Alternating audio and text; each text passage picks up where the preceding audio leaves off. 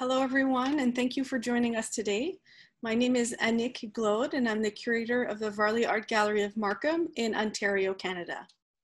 First, while we were all connecting from our various locations in the real world, across Canada, across the United States, we have people from Europe, from Vietnam, Bahrain, Norway, the Philippines, Australia joining us today. Thank you for that. I would still like to acknowledge that the Varley Art Gallery is situated on the traditional territories of Indigenous peoples, including the Haudenosaunee and the Anishinaabe. We also recognize the enduring presence of Indigenous peoples on this land, and in particular, the First Nations community in closest proximity to us in York Region, the Chippewas of Georgina Island.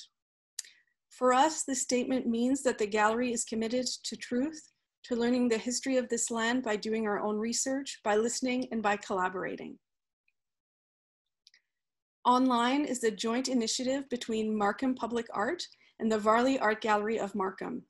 It delves into the potential of public art production and social engagement in the digital sphere. Driving it is the central question: can this time of uncertainty be productive? Can it be an opportunity for us to pause and reflect, to reshape and imagine new public spatial relationships, whether built or natural, virtual or physical? Arising directly from the City Council approved Markham Public Art Master Plan 2020-2024, online explores the multiple factors that steer the making of public art, how artworks find their sites and become public. Unfolding over the summer of 2020, online has two parts: a practical webinar series on public art titled Homework, which is co-produced with public art consulting firm Art Plus Public Unlimited, and an online competition for speculative public art proposal titled Delimit. The entire initiative is hosted on and distributed by a publicly available networks of digital platforms. On behalf of the Varley Art Gallery, I would like to thank the Ontario Arts Council and the Varley Mackay Art Foundation of Markham for their ongoing support. I'll pass it along to Yan, who will introduce today's session. Hi, welcome everyone. My name is Yan Wu, the Public Art Curator at the City of Markham. And thanks, Nick. Welcome online. Thank you all for coming. I really wish I can see your face. And in the physical room situation, now it's about time for us to make eye contact. As mentioned by Nick, we have prepared a summer-long online program on public art for you all to participate, whether you consider yourself as the maker or the viewer or the producer. The reason behind choosing this platform is obviously COVID related. When Markham City Council formally approved the Public Art Master Plan, as Nick mentioned earlier, and the related implementation plan, I was planning a 3-day International Public Art Summit for June. Actually, it was supposed to happen a week ago, with public art consultant Rebecca Carbon, who is also one of the producers behind today's homework. Thank you, Rebecca, for being part of this. It has been a great pleasure working with you. A few weeks later, COVID-19 happened. And like everything else and everyone else, we had to postpone the summit to the fall and explore ways to move it online. Today's event is part of this ongoing exploration. Please send us your feedback after the events and let us know how to improve, what works, what doesn't, what is missing. Help us to get ready for the larger summit in the fall. I believe we all have learned a lot about public space during this special time, the power of it, whether in virtual or in physical, what it means to be part of this space as a participating individual, as an agency. There is still a lot to learn, and the role of public art is definitely part of this learning curve. Back to today's program, Homework. It is a webinar series that is designed to explore the practical knowledge needed to conceptualize and to produce public art project, while focusing specifically on 3 themes: forms of rendering, proposal design, and the materiality and the fabrication. I do want to add one note here that our idea of being practical in this case does not mean we try to run a vocational school that is to teach technical skills. What we are interested in is to provide a platform for knowledge exchange and production that is rooted in practice, but charged with critical awareness and imagination. A variety of professionals working in the discipline will contribute their voices throughout the week. We had a wonderful session on rendering on Monday, another exciting one upcoming on Friday. The registration link can be found in the chat box. Today's topic is proposal design. I guess it's $1 million question and everybody wants to know the answer. Is it concept, scale, material, or the ability to manage a budget? How do artists unify studio practice and a site-specific response and address the community? Understanding how to do it, personally, I also hope will enable the agency of artists becoming the interface leading us toward systematic changes in this field. In this webinar, Chloë Catán, Public Art Manager at Waterfront Toronto, and David Turnbull, Director of Public Art and Conservation at Edmonton Arts Council, will share insights on how to design a convincing public art proposal and the landscape of current and future public art opportunities. Just a quick note, if you have any questions during the presentations, please submit them to the Q&A box. There will be a dedicated Q&A period in today's session. Appreciate your patience. Now, with great pleasure, I'm going to introduce today's moderator, Crystal Mowry. Crystal Mowry is Senior Curator at the Kitchener-Waterloo Art Gallery. Her work often explores the tension between perceived authenticity and a troubled form of representation. Her curatorial projects include numerous solo exhibitions and group exhibitions such as The Limits in 2011, Imitation of Life in 2015, The Brain is Wider Than the Sky in 2018, and I Will Be on Mirror in 2018. Her solo projects with Ontario-based artists Maggie Grote and Ernest Dateweiler has received Exhibition of the Year awards from the Ontario Association of Art Galleries. In 1913, she co-curated Romancing the Anthropocene, a group exhibition situated in Toronto's financial district for Nuit Blanche. Now, let me switch the camera and welcome Crystal. Just give me a second.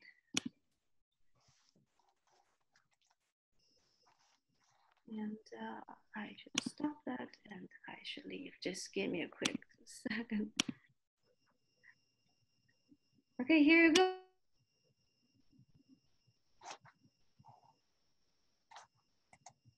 Oh, okay. Thank you, Yan. I'm delighted to be invited to participate in this conversation today. I am coming to you all from my office at the Kitchener-Waterloo Art Gallery. And the gallery is situated in an area known locally as the Civic District. As its name suggests, the district is a space in which multiple facets of civic life converge. It includes a mix of residential dwellings, the municipal library's main branch, the regional police headquarters, and government buildings. At the center of this district is a parquet, which houses a playground, a memorial to fallen firefighters, and a single beam salvaged from the rubble left at the site of the World Trade Towers in New York. While the specific rationale for this form of public art remains unclear and far from holistic, the result is an alien presence in a space which previously served as a civic salve, with imagery and an aesthetic that seems deeply rooted in a European tradition of memorial statuary. One can't help but ponder how this speaks to those who live in the present, let alone those who will come in the future. We are in an exciting moment, though, so I don't want to dwell too much on that particular situation. But I believe this is a moment when we are thinking carefully about the histories of statues, of the space occupied by outdated imagery, and the distillation of power within civic space. It's a time when we are being encouraged to imagine alternate lifestyles for the art that lives in our shared spaces. The primary conditions for public art haven't changed, though. We are still concerned about weather and elements and the management of financial resources. But maybe our expectations for the role that art plays in public life has changed. My hope is that we might be able to dig down a little further into that subject during today's webinar.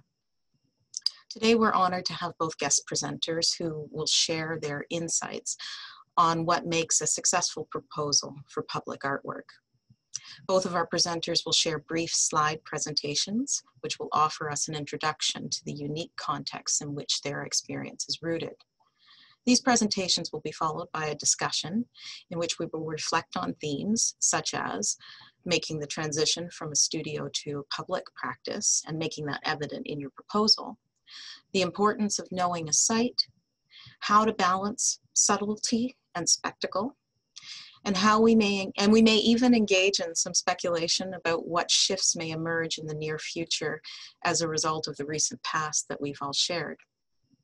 On that note, it is my pleasure to introduce our first speaker. Chloë Catán has managed public art commissions for Millennium Park in Chicago, the Vancouver Sculpture Biennale, Hermann Park in Houston, and Michigan State University. Previously the Acting Public Art Curator for the City of Mississauga, Chloë currently runs the Public Art Program for Waterfront Toronto. Please join me in welcoming Chloë Catán.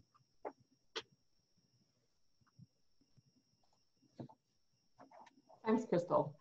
I will share my screen for everyone. I will do a quick presentation on Waterfront Toronto's public art program, and then I can hand it over back to Crystal. There we go. Hopefully you can all see my screen. So Waterfront Toronto is a tripartite government agency that is responsible for revitalizing Toronto's waterfront. We have a robust public art program that began in 2009. And since then, we've been building important collections in the neighborhoods that we're building. You know, as we plan neighborhoods, we see public art as a really integral component of the public realm. Right, so the Waterfront Toronto Public Art Program. The first step is, you know, when we conceptualize public art plans for each precinct, that is, you know, or neighborhood, you know, we sort of use these sort of public art plans as a blueprint for projects as funding becomes available. The first plan to be written was for the West Don Lands neighborhood in Toronto, and you can see right here in the bottom hand right corner the cover of this document.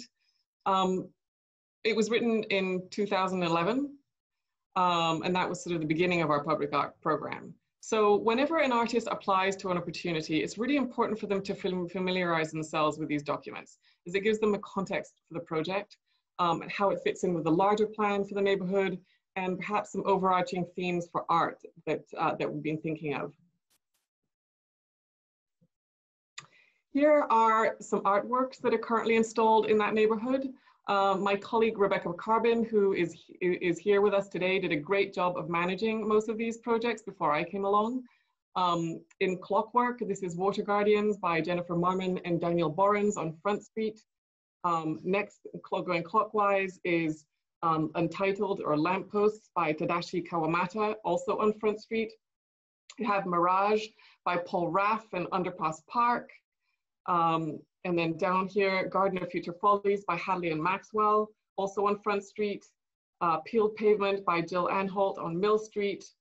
And this one down here in the middle is No Shoes by Mark DeSovero, which was already owned by the city, but was in storage, and it was restored and installed in Corktown Common. And then here, down here on the left, is Site Specific by Scott Yunson and Marianne Lovink at Shumack and Eastern. You know, as soon as these artworks are installed, we transfer. Actually, let me go back to this one again, because I want to talk about West Don Lands a little bit more. As soon as these artworks are installed, we transfer them to the City of Toronto, and they become part of the municipal collection. And then coming up, you know, for West Don Lands, we have two really exciting projects at the King Queen River Triangle and the future Anishinaabe Health Center. We'll be working with an Indigenous curator to commission two important Indigenous artworks for these sites that are near the Don River. In East Bayfront, that's another precinct. We have two works already installed. On the left, this is Light Showers by Jill Anholt, which is part of the incredible kind of stormwater system at Sherbourne Common North. So it's very much integrated into the infrastructure of the neighborhood. And then here on the right, which is the newest addition to Waterfront Toronto, it's Lightkeeper by Calgary-based artists Caitlin Brown, Wayne Garrett, and Studio North. This is a really beautiful artwork, and it has a moon clock and rainbow projections that move across the new Aitken Place Park. So what's next for East Bayfront? If you look at our public art master plan, a lot of these sort of middle sort of smaller circles have artworks that have already been implemented, some by the city's Percent for Art program. And these large ones along the top will be artworks at Jarvis, Sherbourne, and Parliament underpasses. But the one that we're focusing on now is called what we call the Destination art piece, which is the largest commission that Waterfront Toronto has ever done, right at the water's edge, at Sherbourne Common. And this will be, hopefully a really, really innovative, exciting piece that will examine the city's relationship with the water. The RFQ, or the request for qualifications, was the first stage of the call. Is here on the right, the pink document, and that closed very recently. And we'll have a jury soon, convening to sort of develop, to shortlist artists who will develop proposals for that particular call.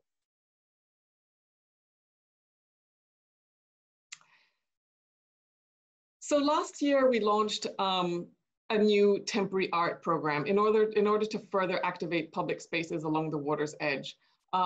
People sort of know Waterfront Toronto as sort of implementing large permanent pieces of public art, but we think it's really, really important to also activate the water's edge with really, really dynamic pieces of temporary and ephemeral art, which can be very timely and powerful. It can move faster, obviously, than big permanent pieces, and so you can address issues that are very timely and important to communities.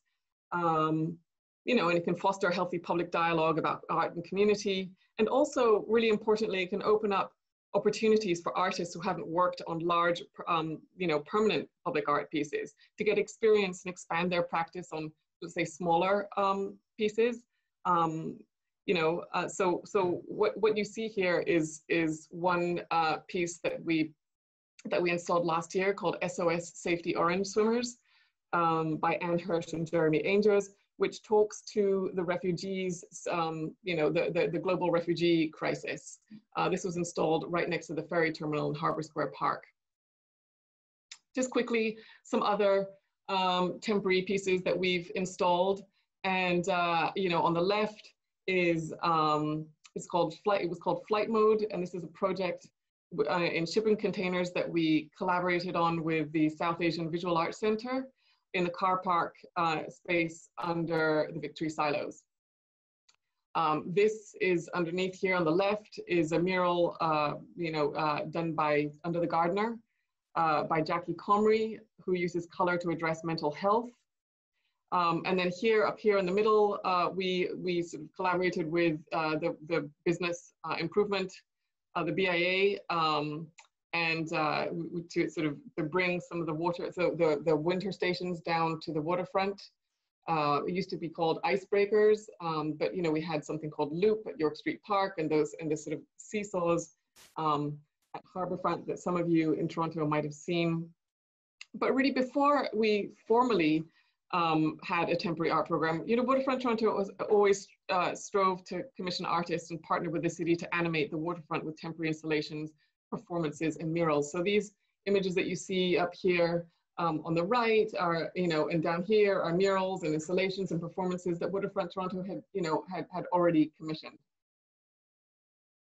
So what's next for our temporary art program? On the left here is a really, really exciting project that we've been working on with Contact Photography Festival. This was supposed to go up in May, but COVID postponed things. But what we're planning to put it up this summer. There'll be like 8 really large-scale billboards along Villiers Street in the Portlands. that focus on, that sort of show buildings that have been demolished or are soon to be demolished as part of the Portland's flood protection project. So, you know, keep an eye out for that. And then here on the right, this is something that's sort of really close to my heart. It is a new artist residency that's just gone up. It's still, the call is open. This is a project that we're collaborating on with the BIA, and it's a 16-month residency that's really focused on community engaged art, and you know, we'll ask artists to sort of really engage with the waterfront and its communities and projects that are happening down there, and you know, and then sort of roll out a series of projects in the Year of Public Art in Toronto. That's, you know, next year in 2021. And finally, Waterfront Toronto tries to bring as many cultural events down to the waterfront as possible. So, you know, we'd like to see our shoreline as a hub for arts and culture, you know, a place that's full of activity and experimentation and creativity. So last year, you know, the Toronto Biennial came down to the waterfront, and in past years, we've had Art Spin, Nuit Blanche, and Luminato at the Hearn host major events and venues on the waterfront in our public spaces. So we'll continue to partner with organizations and events sort of to bring as much cultural programming to the waterfront. And that's it for my presentation. Stop sharing.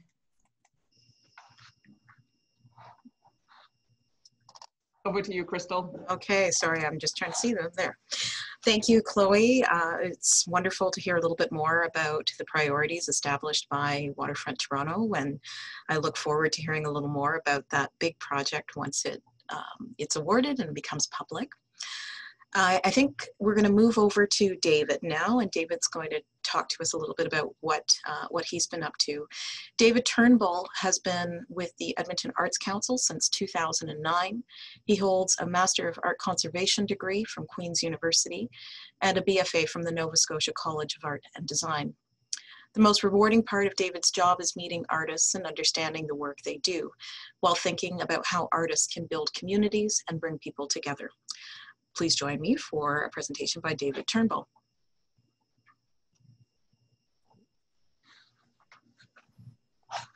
Hi, thanks. I think that was fantastic, and I think that a lot of the things that Chloe had to say also apply to some of the things that we're trying to do as well here in Edmonton. So I'm just going to pull up my presentation here.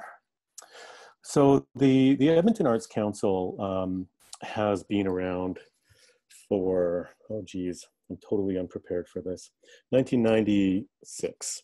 The Percent for Art policy with the city has been around since 1992, but the actual collection, public art collection, or civic collection as we just call it for short, with the city has been around since at least the 1950s, but never really formalized until about 2008. So Edmonton Arts Council is a not-for-profit organization.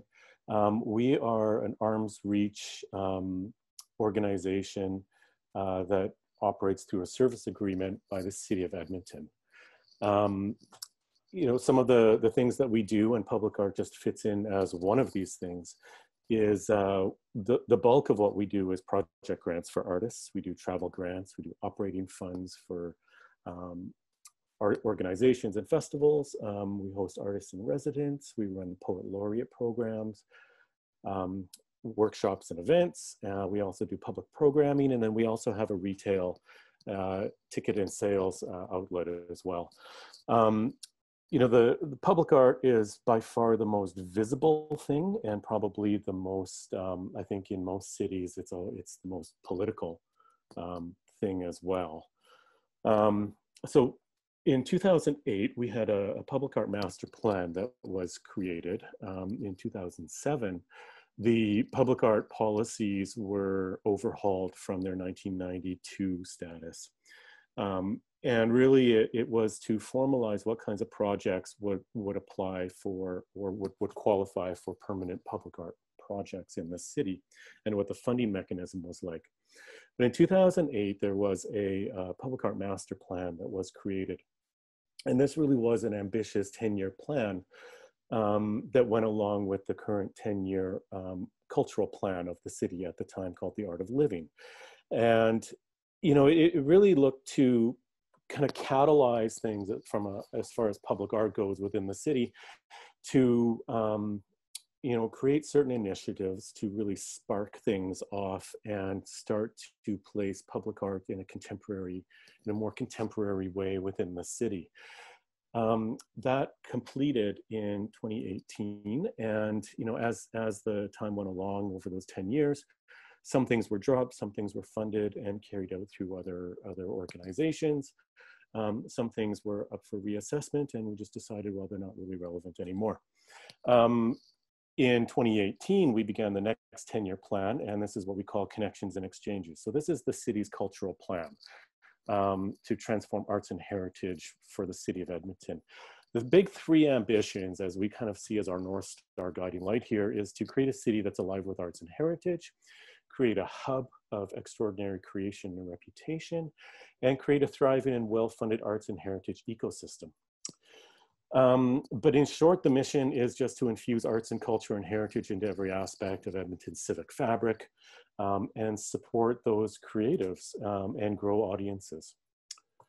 So how we currently work is we carry out a series of policies on behalf of the city: the Percent for Art, public art administration, conservation, reciting and deaccession policies, and we work through a service agreement through the City of Edmonton. So we are tax funded.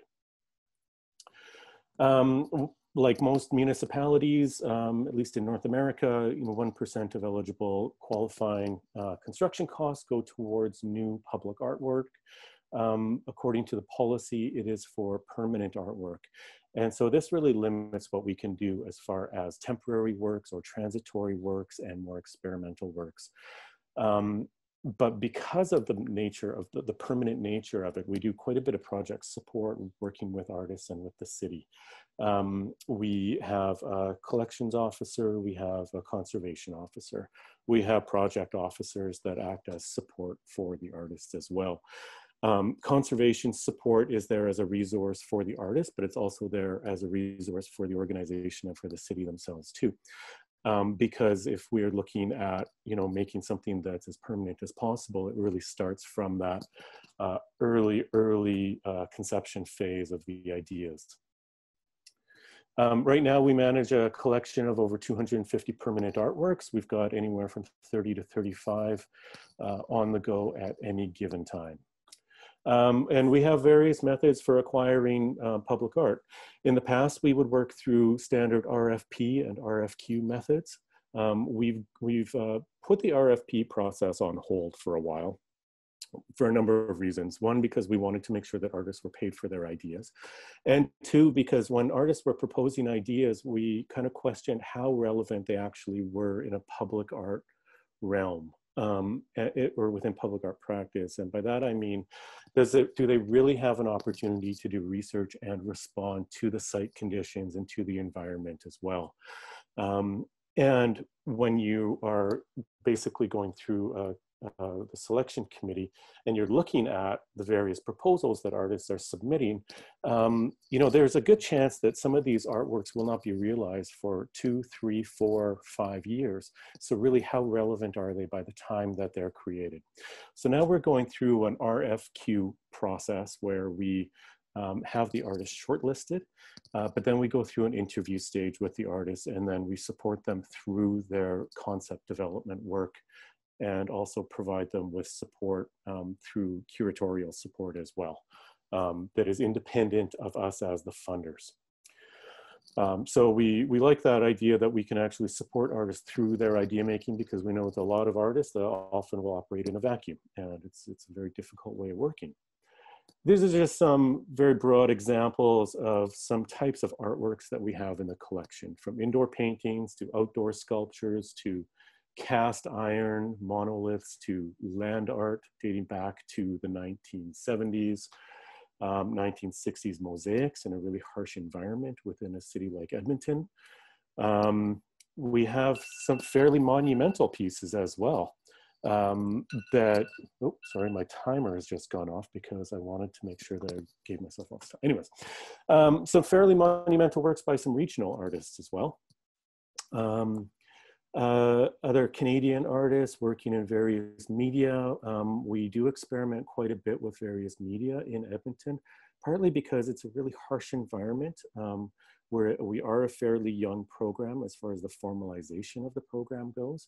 And from my point of view as a conservator, when I first came on in 2009, I was really interested in seeing how some of these modern materials fared in the environment.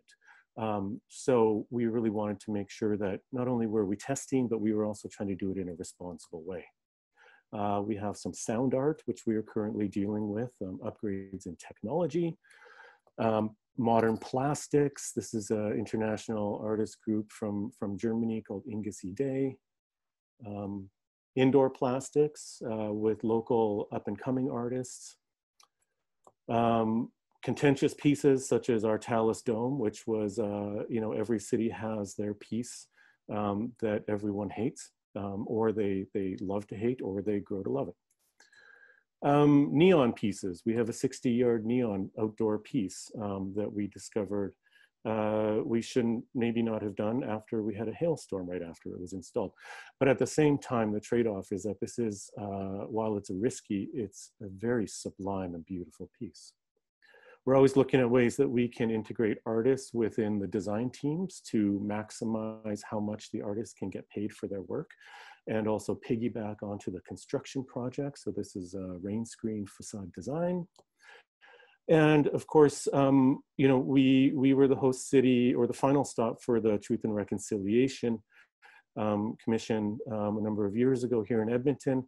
And, you know, we really started looking at the collection and started looking at, okay, if we want to really start building our collection in an equitable way that represents the citizens, represents the history of the place, we really need to work much more closely with Indigenous artists, change our practices, and then also do curatorial assessment of our collection to actually look at what some of the inequities within the collection are. Not just from a diversity of background, but also a diversity of material and medium, because one of those things that, you know, we're always restricted by is, of course, the permanence of things. We pride ourselves quite a bit on working with artists who have also had their first time working in a permanent public art realm. Sometimes these go off the rails, sometimes they turn out to be spectacular.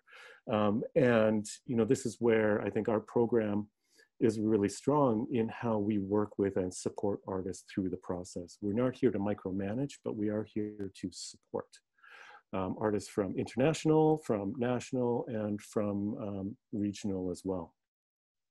So where we're at right now, I'm actually going to stop this part of the presentation because I know I'm out of time, is that now that we have done the first work on a curatorial assessment of the collection to look at what we have and really contextualize what we have, because a lot of municipal public art collections are not created with a curatorial angle to them.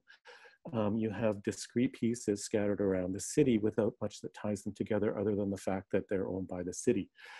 So now that we've done a curatorial assessment, we're starting to pull things together to contextualize and actually start to develop a collection strategy of how we want to go forward into the future, working with emerging artists, working with local artists, regional, international representation, and how we also want to branch out into high-risk projects from a technology standpoint, a material standpoint, as well as temporary opportunities as well, because I think that's where, like Chloe had said, there is a lot of opportunity to really open things up.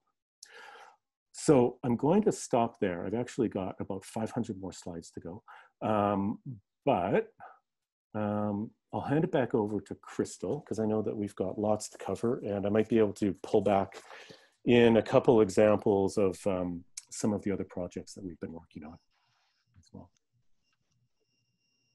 Thank you. Wonderful. Okay, thank you so much, David, for walking us through some of those projects and giving us a sense of the priorities and the strategy developed by Edmonton.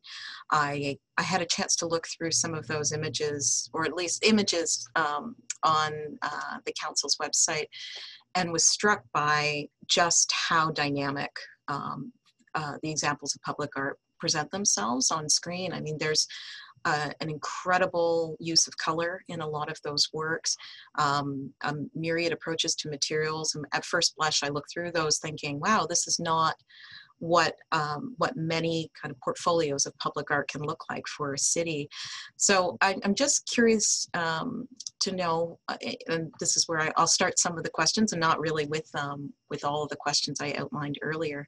But I'm curious to know what has that transition looked like for you? Has it been noticeable? Did it start before 2008, or is it really in 2008 when the master plan was revised that you started to see those changes happen?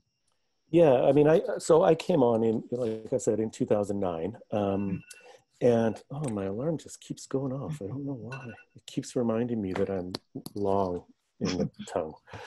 Anyways, yeah, so I came on in 2009. I was aware because my family moved to Edmonton in the 80s, and at the time when the program really started going, I was working in Denver at the Art Museum there, working with the Modern and Contemporary collection.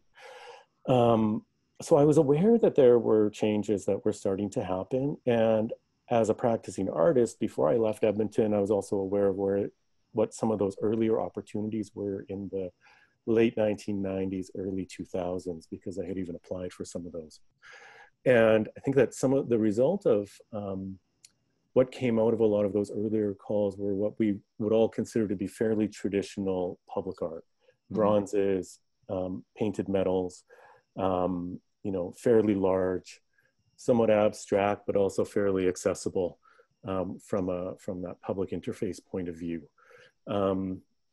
And really, when I think that for Edmonton, it really was when Talus Dome happened in 2011 or so.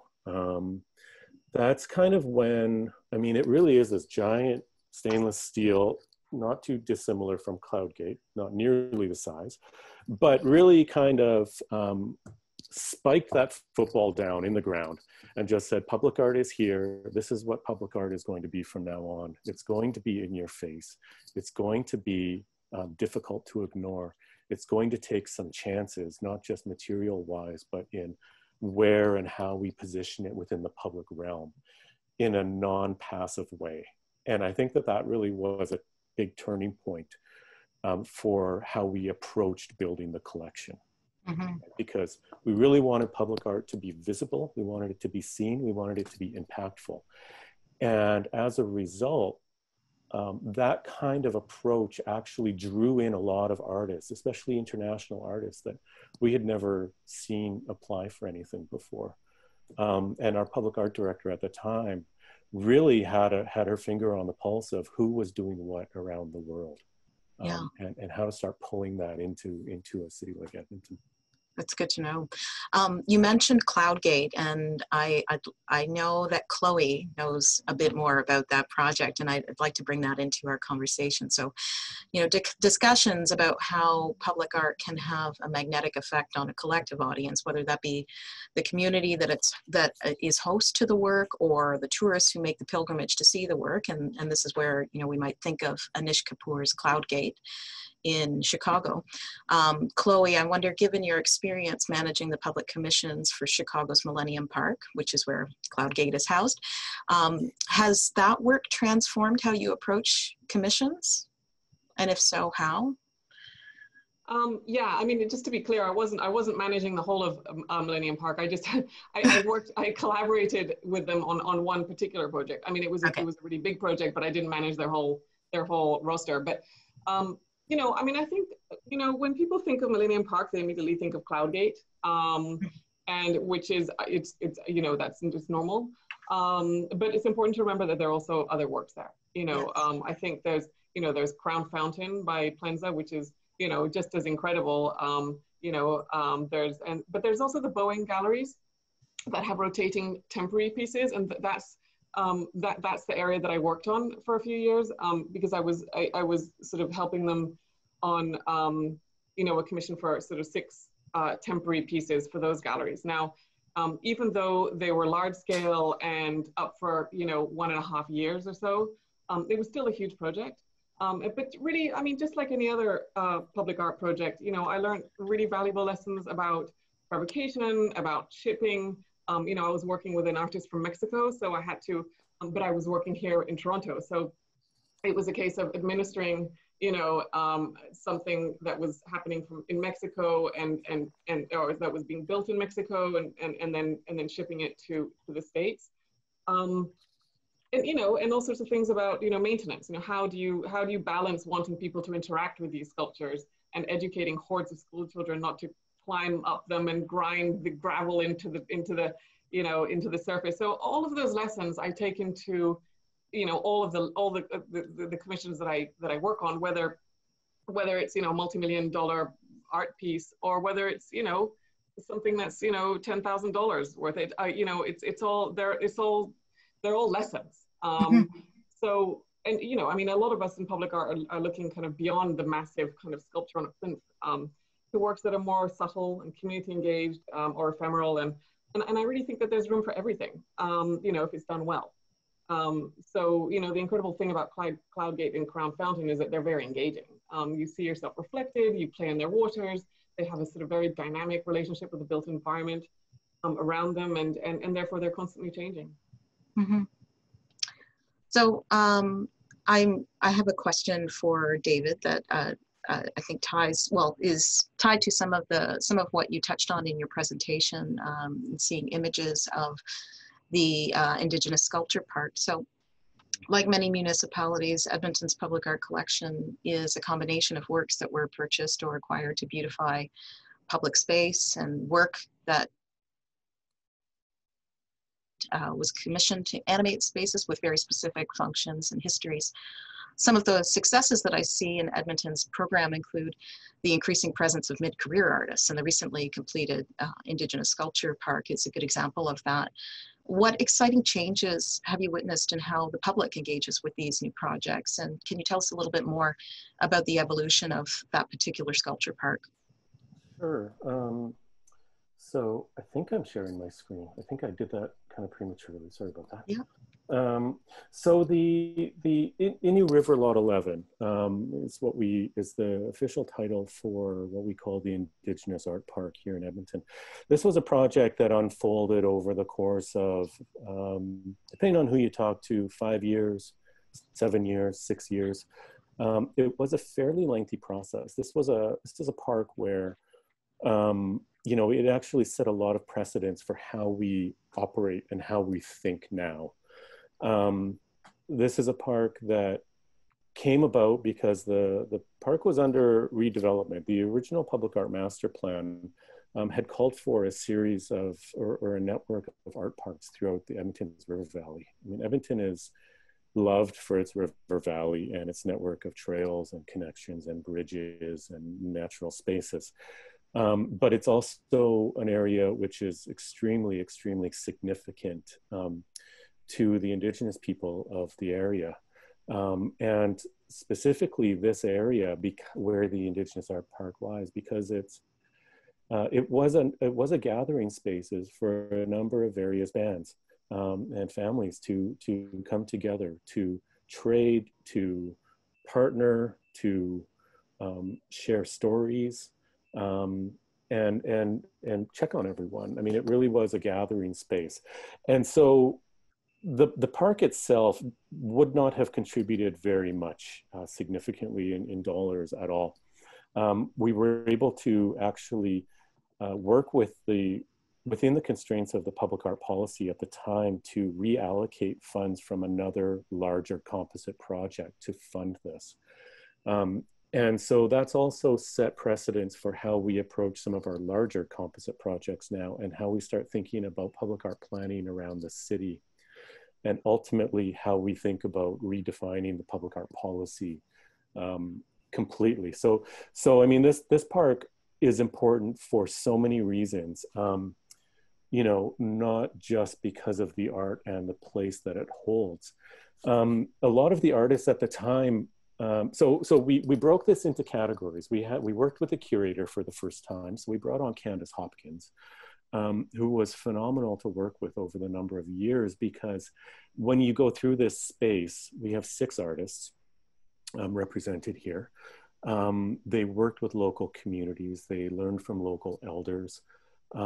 They really, you know, and only one of the artists is actually from this place, and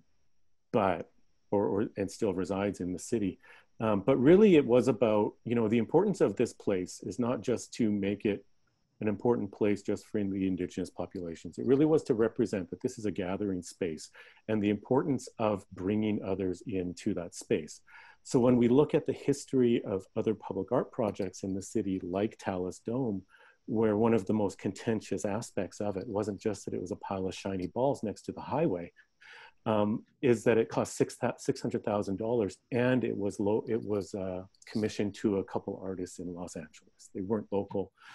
To me, this is a perfect example of why it's important to actually reach beyond your boundaries, to bring ideas into how they reflect the space, how they experience your spaces that you see every day. But it's also important to bring those artists that are from here together with those other artists. So a lot of these principles, a lot of these values that this art park really demonstrated through the 5 to 7 year span that it occupied to realize, really is the basis for how we are thinking around public art through everything that we're doing going forward now. So we have, at the time, we had a couple emerging artists. So we had Amy Malbeuf, whose syllabics are represented here, and Tiffany Shaw-Collins. We had 2 mid-career artists. One was Jerry Whitehead, who was originally from Saskatchewan, and Dwayne Linklater, who's from Ontario.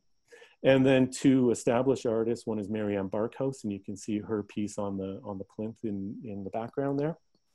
And Marianne Nicholson, who's now based out of Victoria. Here's Marianne Barkhouse's piece. Dwayne Linklater's is on the left there. You know, the whole idea of breaking this into emerging, mid-career, and established artists was a little weird. It was mostly done for budgetary purposes. And from the outside, it seems to make sense, but once you're actually in the process, it doesn't make a lot of sense. And the reason is because when you take these emerging artists, such as Amy Malbeuf and Tiffany Shaw-Collins, whose piece is here on the left, this kind of land art piece, they really were, they didn't have experience working in public art before. So when you put emerging artists with a small budget who are wanting to represent themselves in the same league as established artists who fully understand what the scope of what they can do and what their budget can allow for, I feel like they really overshot. And I mean, it took a lot of work to ensure that they didn't lose money on it, because that's the one thing we never want to see as artists actually losing money on a project. So we had to look for different ways that we could support them and find efficiencies within the project. Of course, as this went along, these 2 artists are, you know, mid-career to established artists at this point. Dwayne and Jerry are definitely no longer mid-career artists. I mean, these are significant artists within the country, right? Jerry's turtles are there in the background. So I think that kind of answers your question, Crystal. Yeah. I mean, it really did set a lot of precedent for how we work with artists, how we support them, and that realization of, you know, artists are capable of different things, and there are different levels of support where you need to come in. But also this was our precedent to really just take the policy and just blow it out of the water. Right? Yeah, I appreciate that backstory. It definitely changes, and I think maybe amplifies the value that I had attributed to that project without even actually experiencing it firsthand. Now I have to go back to Edmonton to see it. And I think what you mentioned is something that I'd love to have Chloe's insight on too. You touched on mid-career, early career senior or established artists. And I think for those of us who've been part of juries, we know we often see a sort of usual suspects paraded out for certain RFQs.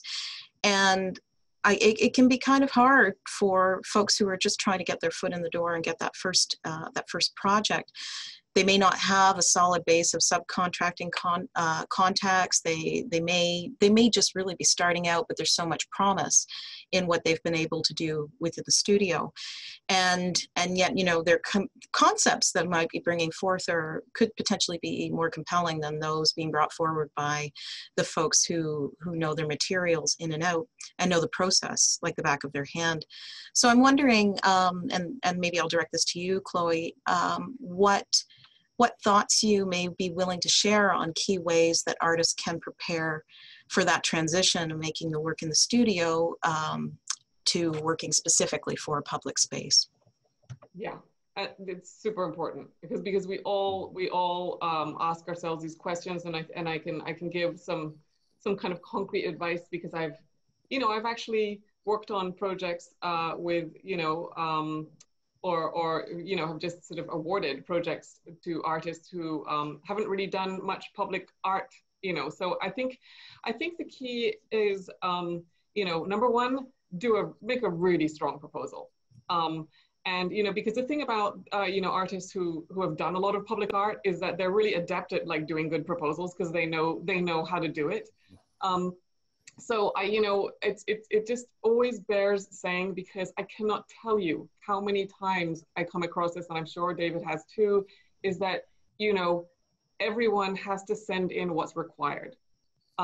We get a ton of submissions, and even artists who have done a lot of submissions tend to, just if what is asked for is send everything in one PDF, or if what is asked for is send 10 images, that's what you have to do. So because if you don't, it looks really unprofessional. And in fact, you're pretty much disqualified right from the start. So, do a really, really strong proposal. Get some great images of your work, of your previous work. So studio work, whatever you've got, get some really, really good professional photographs done. That really matters. And in your statement, maybe, explain how your studio work could translate into art in the public realm. Write a really inspiring statement that'll get the jury excited, but also be practical. So, perhaps, a really good idea is speaking to artists who have done public art and ask them really practical questions. Artists will always help each other out in general. So, grab the phone, talk to, an artist who has done lots of projects, and really just ask them all sorts of questions that'll help with your proposal. Specifically, fabrication, installation, and budget too. Ask them about how to do a budget or how much things cost in a ballpark. Another good sort of piece of advice is collaborate maybe with a good fabrication studio, so that juries can rest assured that there's really good experience behind it. And we have just awarded a quite an important temporary art piece to an artist who hasn't really done much work in the public realm. And this artist had teamed up with a really good fabrication studio. And so that gave the jury kind of, the sort of I don't know, it made them feel at ease that this could actually be done, on time and on budget. Let's not forget that public art, requires expertise, and it's technically difficult. If it's not, engineered properly, it can fall on someone, and no one would want that. So, we can't cast that aside.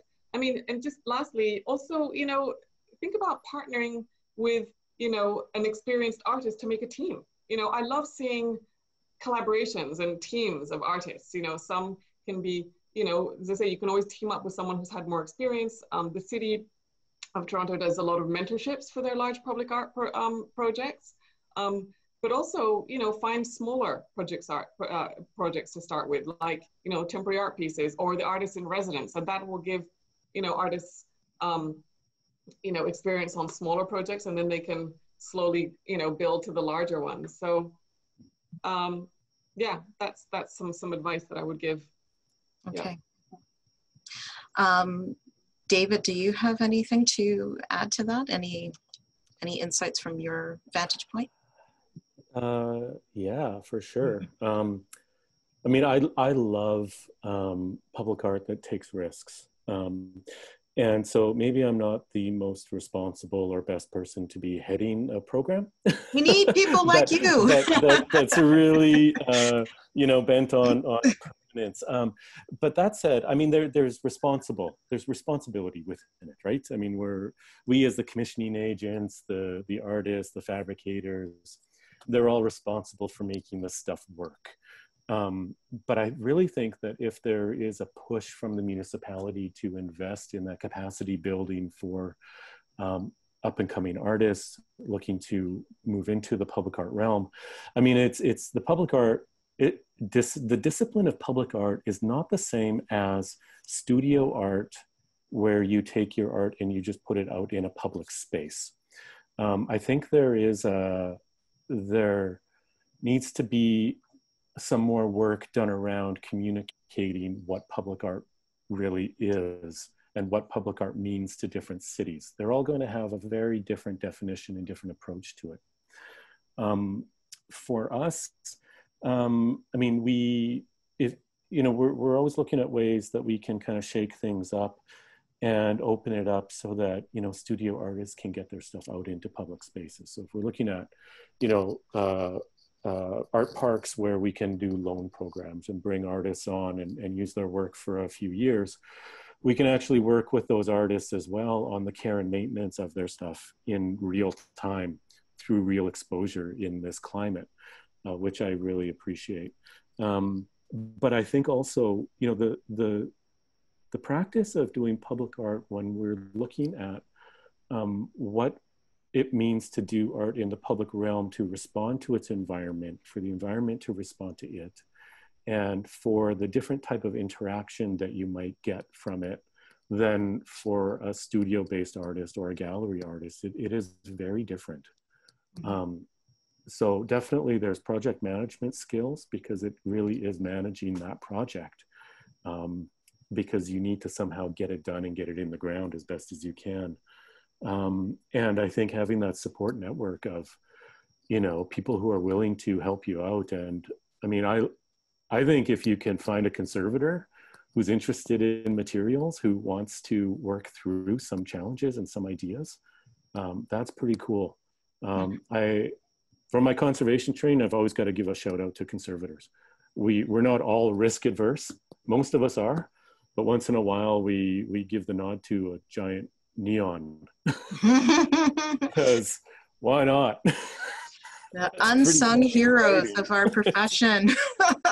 I think that there's that material science thing, right? And it's not something that all fabricators are aware of either. But it's a growing field in the conservation field, is modern materials and public art materials as well. That's a great tip for folks who are thinking about different avenues into which one might work in the arts. So there's a number of great questions that are coming through the chat, and I'd like to share them with you both now. And so you've touched on some of the topics that are coming out through the chat. So I may modify some of the questions. My apologies to the wonderful, insightful folks who've shared the questions. But we have one question here that asks, are all public art projects framed as competitions? Have either of you worked with artists in other ways, for example, in a mentorship, long-term relationship model? And the asker of the question provides that, or states that they ask because RFQs can be daunting, and we've all spoken of that. And for many folks who are working in a solo capacity, that may be quite a challenge. So I'm wondering if you two could talk a little bit about how mentorship might unfold in your respective positions. David, do you want to start? Or I mean, I'm trying to think of all the, I'm trying to think of all the projects that I've done. I mean, particularly in a municipal context.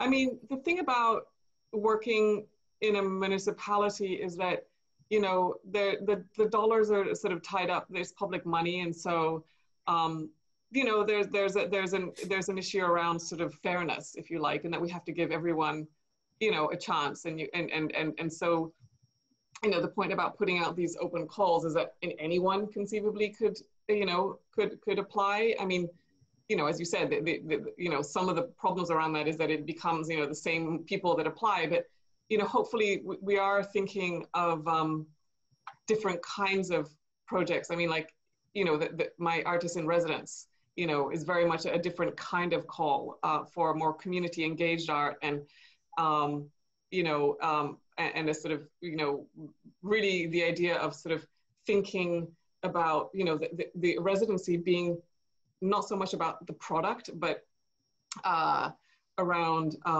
process and thinking, really, you know, thinking about new ways of engaging the public and using our public spaces, especially after COVID. So the residency just becomes a different thing. And it's a much longer period where, you know, we can work with the artists and they can expand their practice. And but it's still an open competition. You know, there are a few instances when I suppose, you know, when it's I mean, when I used to work in Mississauga, I mean, I think if it was anything under $10,000, you know, we could do a sort of a direct commission. Mm-hmm. You know, if it was a sort of deemed a small amount like that. So, you know, I did do a couple of those that were just directly commissioned, especially if it's a sort of temporary piece that needs to, you know, it needs to get going fast and there's no time to do the sort of long process of open calls. But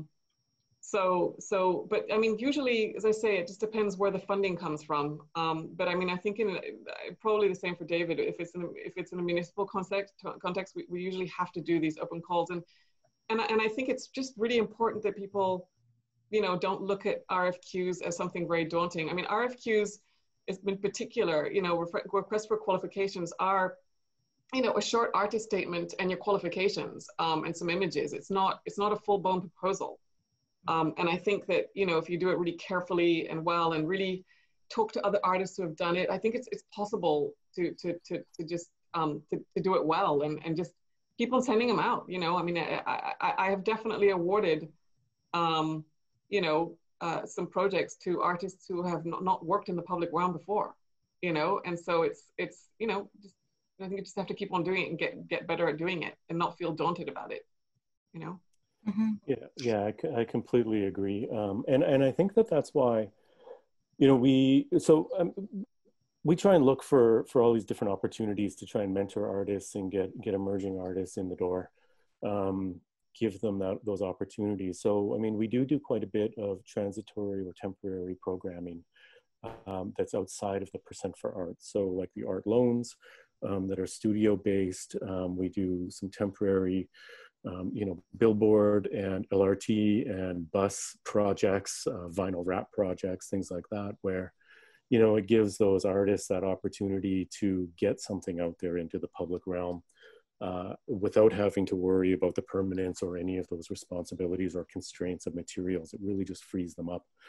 And we're always looking for opportunities where we can, you know, informally pair artists up, not necessarily as a formal mentorship, but if you just bring artists together, what kind of things can happen. So with our latest round of calls, we had a series of calls for the new LRT line that we're developing in the city. We had 2 calls that were for design only, for artists, for local artists only. And then we had 2 integrated larger commissions that went to regional and national artists.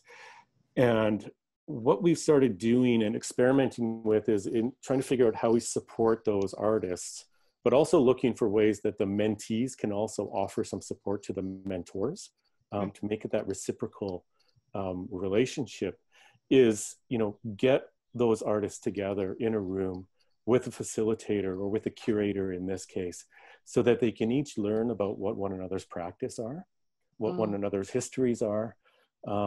They're for artists who don't know each other, and all at different stages of their career. So we're kind of doing this as a little bit of a lab experiment to see just what the potential is, and if we can kind of let them guide us where they need that support, and then for us to learn from them about what kind of changes we might need to make and what other kind of opportunities would be positive for the artists as well. But for the most part, I mean, we try and keep our RFQs as simple as possible because we want to give artists that equal, fair potential to represent themselves and present their portfolios to a committee themselves without just being judged on the quality of the images, their CV, how much experience they have, all of that. I mean, the committee is really charged with looking for the possibilities and the potential in these artists. So just to piggyback what you said there a moment ago, Stephen, we have one question about framing your RFP or RFQ. If in the past you've worked collaboratively, but you're trying to branch out and develop a bit of a solo practice in this area, can you provide any suggestions on how to frame one's experience? Is it okay to just include your collaborative work and the successes that have happened under that framework? Oh yeah, absolutely. And I encourage artists to do that. But I think that what has to happen, and this is what I see in a lot of committee meetings, is the committee members question what level of involvement each artist had. Mm-hmm. And so I think that that's really important to discuss. I mean, if you're partnering with a fabricator, is that fabricator a collaborator or a creative partner, or are they just a fabricator? If you're partnering with other artists, what does that relationship look like?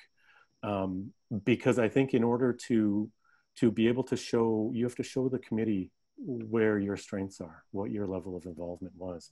And I think you also have to be able to show them what you've benefited or what you've gained out of that partnership, right? I'm always looking for the potentials and failures of, you know, what have you learned? How do we build on this? Okay, let's do this a different way next time, and maybe let's not screw up quite as much. I mean, you know, how do you build? But I think that that's where it's that transparency on what your involvement was. Mm-hmm. Yeah.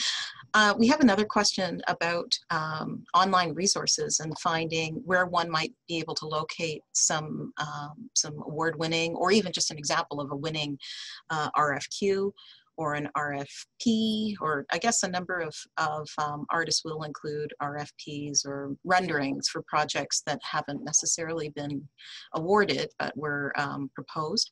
Do either of you have any suggestions on where folks who are wanting to get into public art may look for examples of exemplary proposals?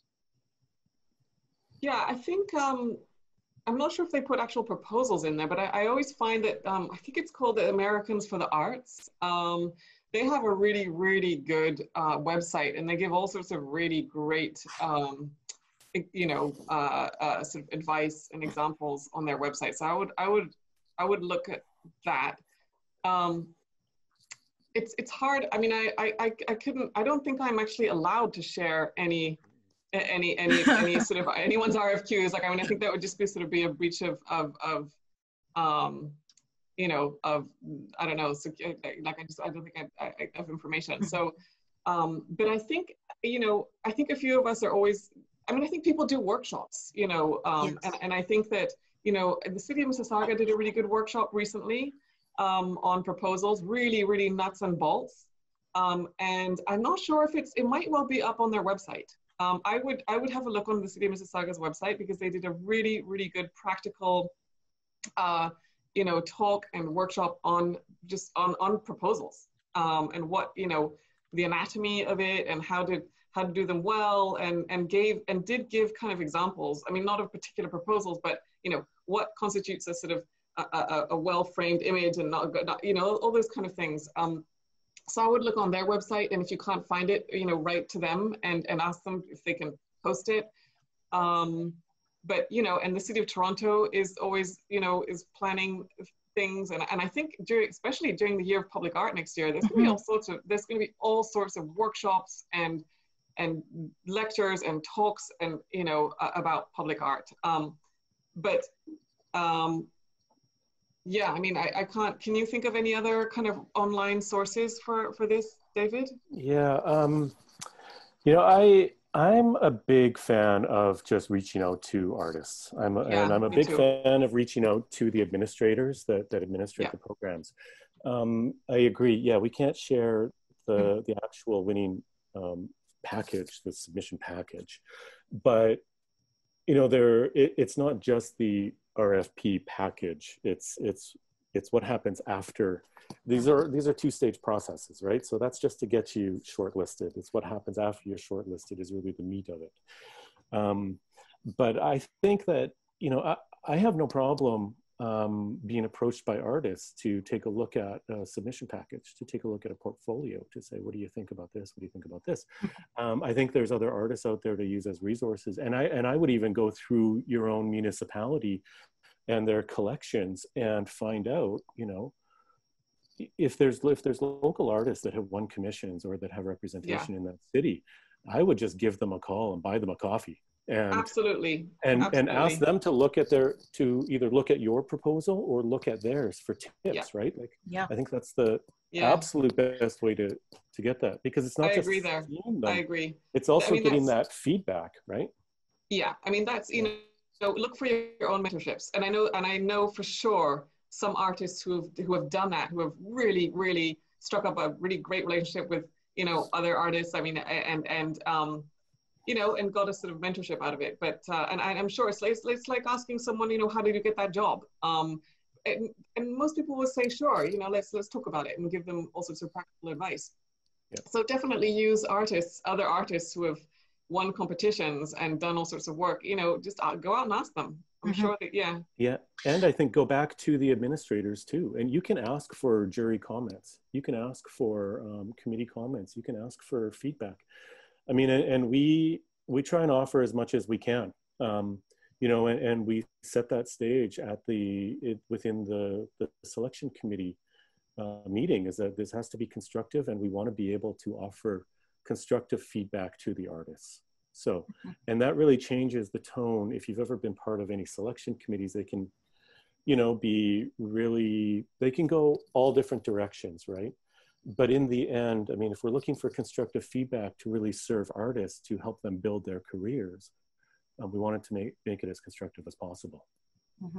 I might also suggest that a great resource that can be found online is the Public Art Toolkit.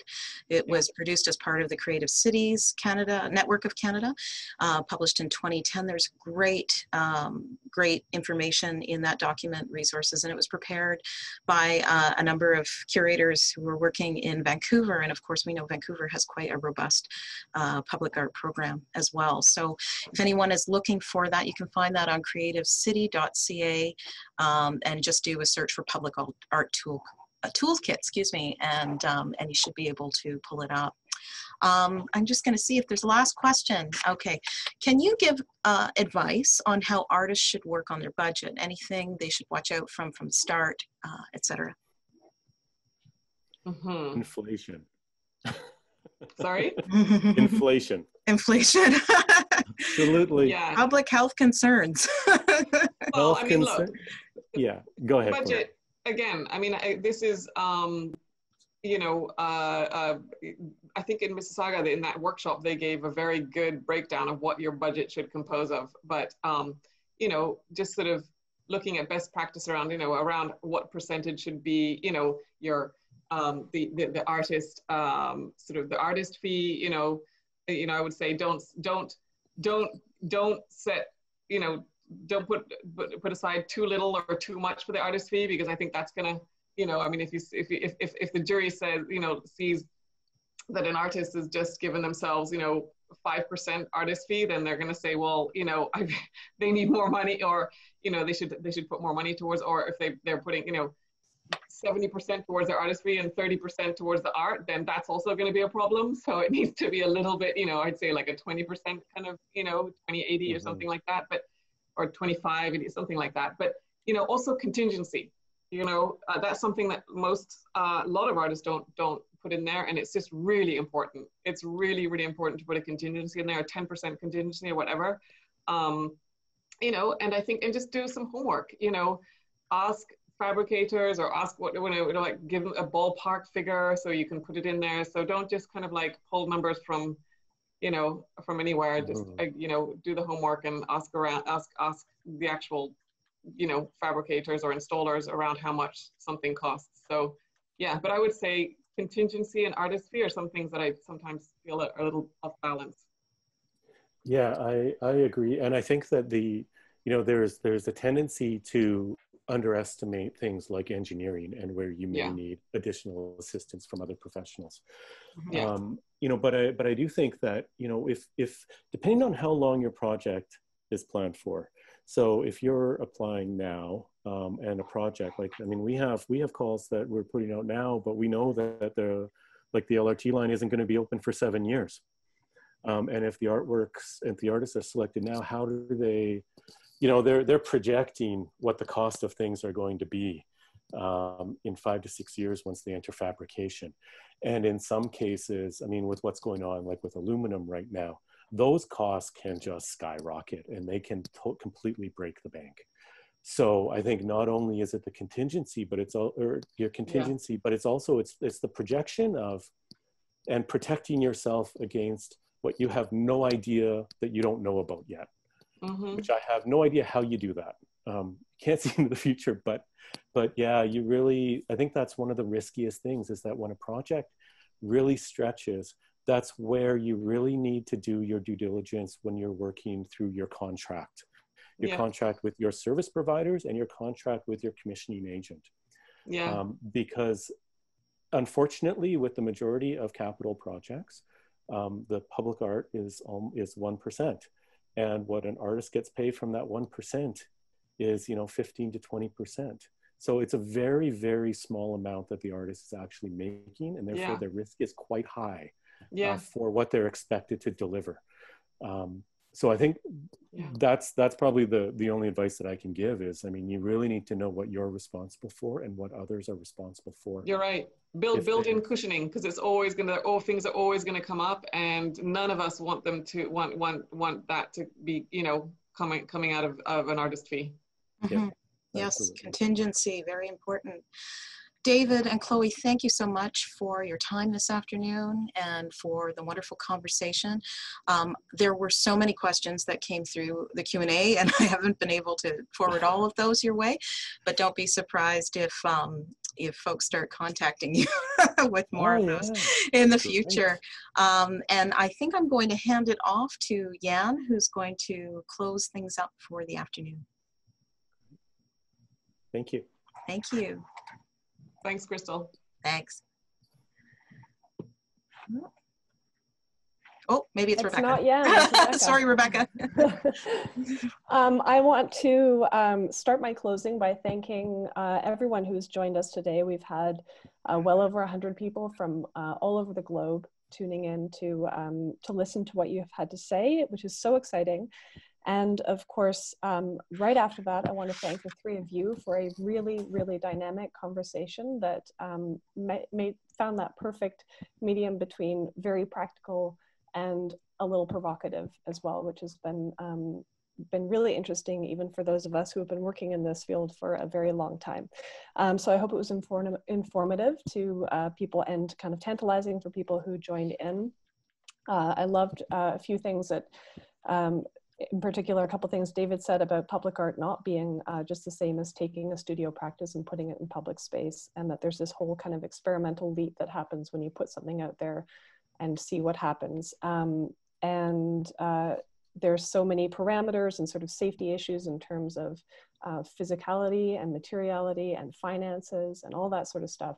It's really heartening to have people like you discussing these projects, this panel, and self-identifying as risk takers, because it would be horrible to think that we were just being safe on all fronts.